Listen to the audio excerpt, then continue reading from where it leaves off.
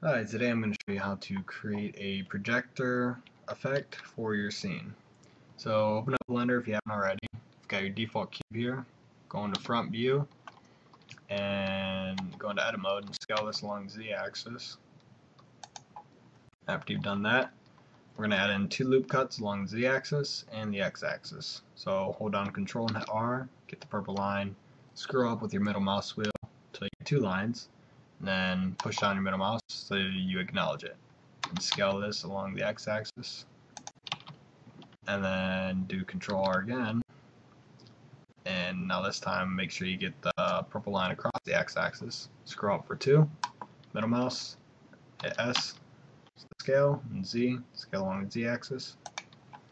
And now hit E to extrude, right click, and then hit S, Shift Z to scale along everything but the Z-axis. That's good for me. Select this vertices and this group of vertices, hit S, Z. We're just creating the projector right now, just give it a little bit of a look to it at least, so it's not so plain. Hit tab to go in object mode, hit space, add, circle, change it to 12, and select fill, hit OK. Go in edit mode, rotate it on the X-axis 90 degrees, scale it down.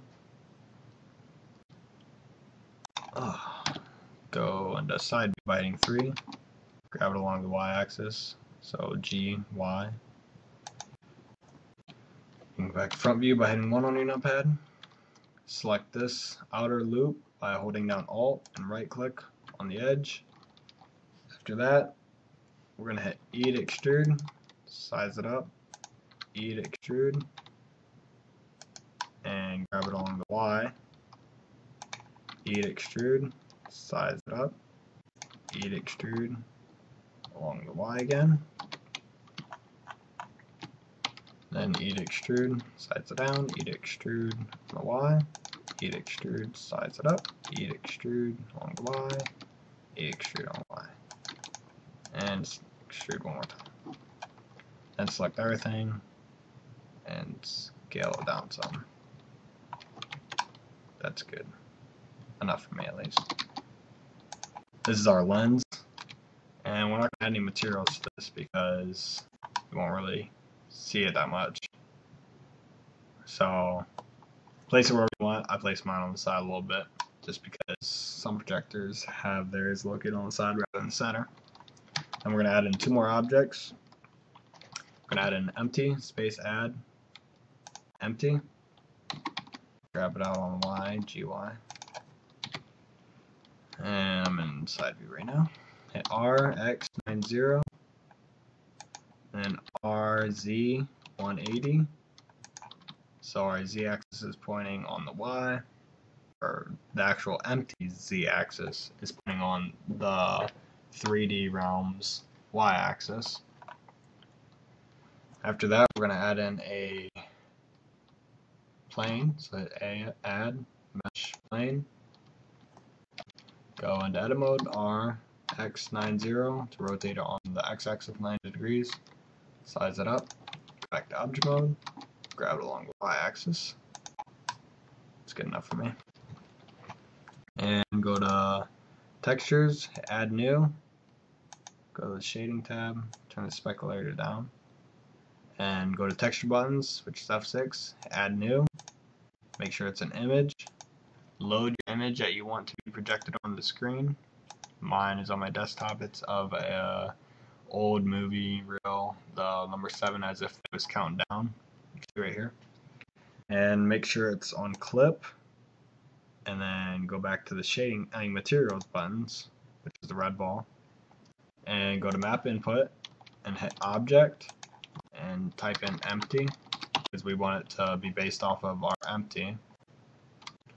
So after that, okay, well, I'll just show you what this effect did.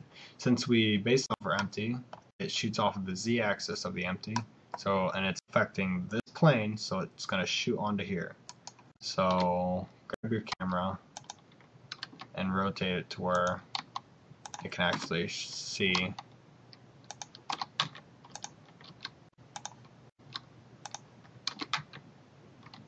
so you can actually see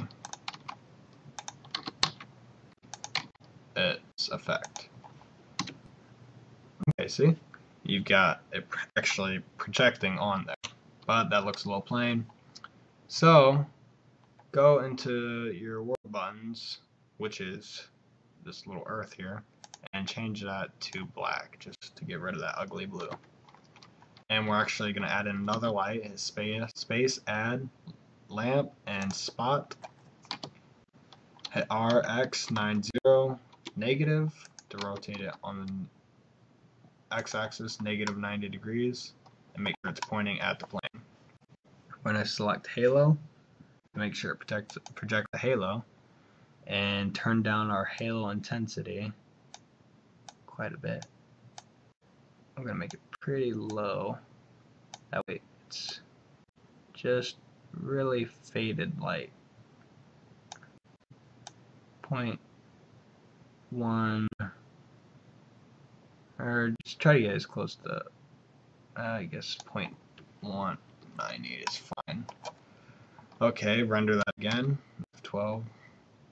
Okay, you can see the light hitting on there, and currently that's light is really close and it's kind of ugly right now. So I'm going to take my plane, grab along the Y a little bit more, and grab your empty and S to scale it up. Render it again.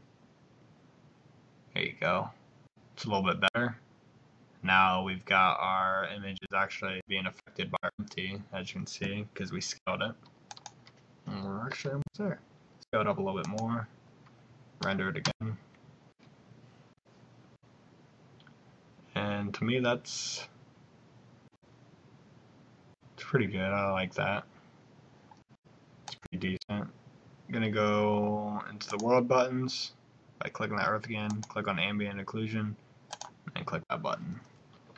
Now set up your camera however you'd like. I'm going to reset it to location and grab, so if you want to follow along, Alt R, clear rotation, Alt G, clear grab, hit RX90 to rotate on x-axis 90, RZ 90. Go top view.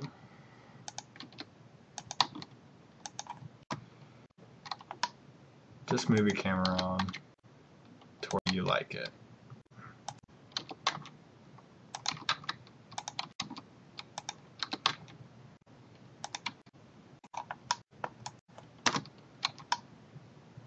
Right there is good for me.